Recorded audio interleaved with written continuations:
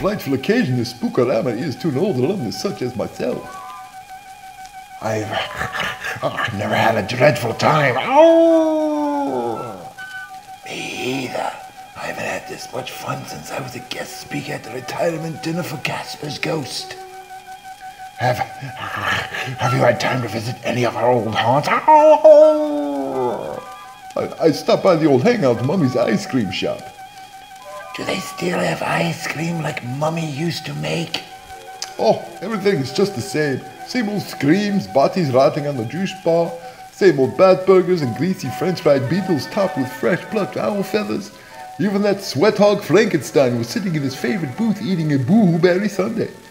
We had a terrible conversation about the bad old days. You know that Frankie is really a horrible person. He's not just an ugly face. Bubble, bubble, toil and trouble, turn Satan's beard into white stubble. We certainly haven't lost our touch since we've been away. It's like learning to ride a broom. You never forget it. Well, I hope King Charming won't be too unhappy about what we've done to his son. Professor Rattlechain sure taught us some terrific spells. He was the most intelligent ghost I've ever seen. Curse his soul. Remember this one? Tail of a tiger, toe of a bee, thumb of a sparrow, and one frog's knee. No, you've got it all wrong. It isn't one frog's knee, it's 2 toad's teeth. Details are important, Clara. That's why you always got poor grades in spelling. It isn't even toad's teeth anymore. The Plague and Curse Administration disclosed this high sodium count in toad's teeth.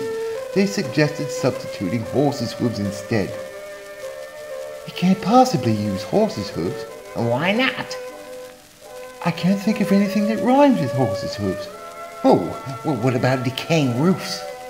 Or powder poofs? Powder poofs? I really dig these reunions. How long have you been coming to them? Ever since I had a run-in with old Mother Hubbard. Old Mother Hubbard? What did she ever do to you? She never did nothing to me directly, but she insulted our whole family. Remember how she'd always run to the cupboard to give her poor dog a bone? Well, that was me great Aunt Bertha she was giving away to a dog. Oi, sounds like a grave situation to me. What did you do? Oh, I fixed her. Late one night, I crept into a cupboard and got my aunt.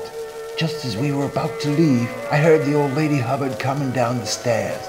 Not knowing where to stash me Aunt Bertha, I sticks her in a little room off the hallway. And my friend, that is how my aunt won a place in the Haunted Hall of Fame. Your great Aunt Bertha got into the Haunted Hall of Fame by sitting in a little room off old Mother Hubbard's hallway? Yep. She was the first skeleton in the closet. Hey, you know who I haven't seen at this reunion? The Boogeyman. He's still recovering from boogie fever. Ow! The witch doctor didn't give him a ghost of a chance to recover. There's almost nothing that can be done for a boogeyman with boogie fever. He didn't hide behind the trees at night or make scary shadows on kids' walls.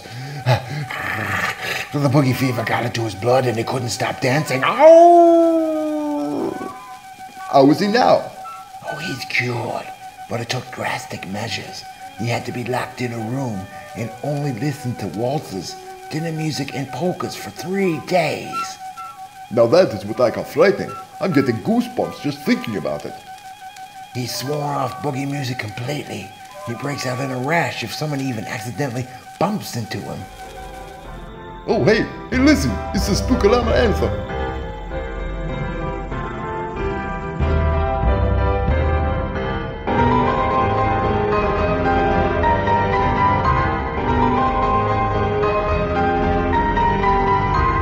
Spook-O-Rama, time was more. Ooh-ah, ooh-ah, ooh. Witches, goblins, ghosts galore. Ooh-ah, ooh-ah, ooh. With a boo-boo here, action. Spook-O-Rama.